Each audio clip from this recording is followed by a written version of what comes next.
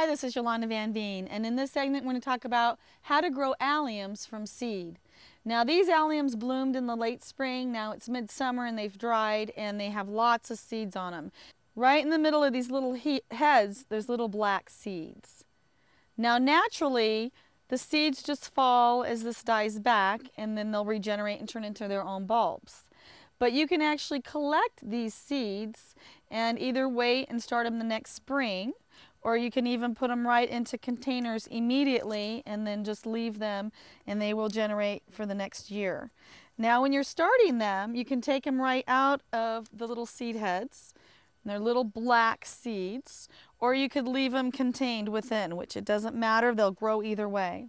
And an easy thing to do is just spread them out in your soil, whether it's a container or the ground, and then you just want to cover it up with about an inch of soil on top. So just barely cover them up. And then kind of pat it down. Now the key is misting that soil real well. You don't want it to have a high pressure where the seeds are going to come out. You want to just mist it so it gets really, really moist. And then that way you can have more alliums and you can enjoy them every year from seed.